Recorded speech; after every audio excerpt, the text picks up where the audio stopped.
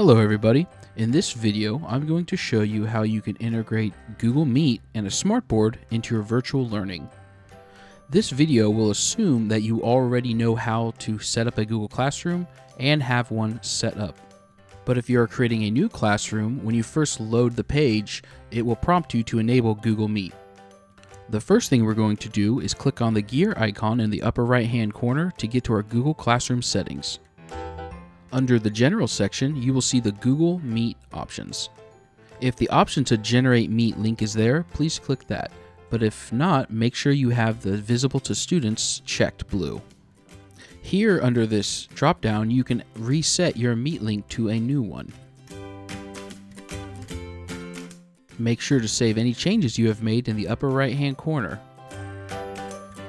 Now the Meet link will appear on your front banner of your classroom.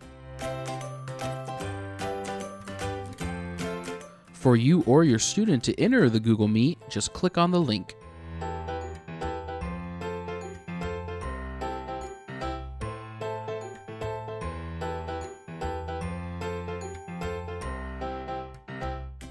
Click the Join Now, and you are now inside of your Google Classroom Google Meet. Your students can join via the banner on your Google Classroom homepage, or you can add them manually here.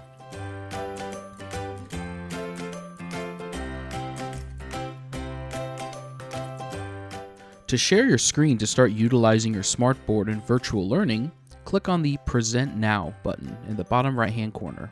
Then select your entire screen option.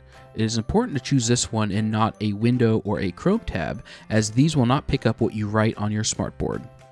In the next window, select which screen you'd like to use. Usually this will be screen 1 if you use the duplicate option on your laptop. But when in doubt, choose a screen that has the Windows bar running along the bottom. Now your entire screen will be shared with your Google Meet. Using the icons at the bottom or the tabs in Chrome, navigate to what you'd like to share with your Google Meet. As you draw on the smartboard, students in your virtual classroom will be able to see everything that you write. When you are ready to move on to the next page or the next topic, go ahead and erase what you've written for that page.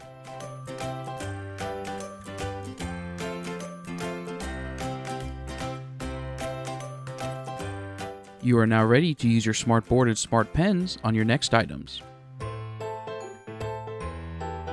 That concludes this video about Google Meet, smartboards, and virtual learning. If you require additional help, please contact your assistive technology aide or instructional facilitator.